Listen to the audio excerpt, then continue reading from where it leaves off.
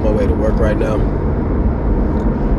Just had a conversation with my girl. I just dropped her off, and I felt like I should put this message out. And really, all it was is like, wherever you are in life, wherever you are today,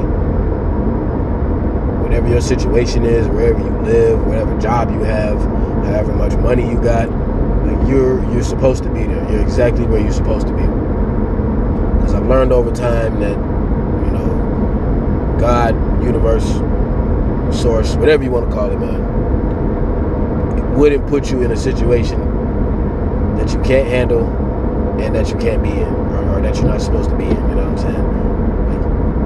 Like, we got to understand that even if we're in situations that we don't like, we're supposed to be there, you know, because it's something that we're supposed to learn. And it's going to always happen, you know what I'm saying? Like, we're going to always be in situations that we don't want to be in or that we don't like. Like, that's just a part of life, man. And there's really no way around that. It just comes with it. But it's always some kind of lesson that needs to be learned, you know?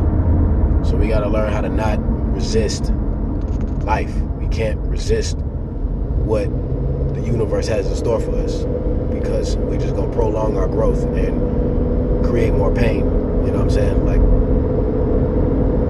we gotta learn how to just get out the way and just see things for what they are, instead of focusing on what we want them to be and what we want the future to be like and how we want to change things and all that other stuff.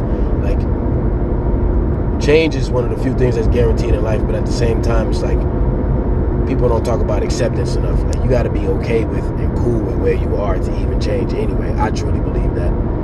Because if you try to change without accepting where you are, you won't appreciate where you're trying to go. When you're trying to get there, you won't appreciate it because you didn't accept it before you changed it. So that's it, man. That's just a quick message, man.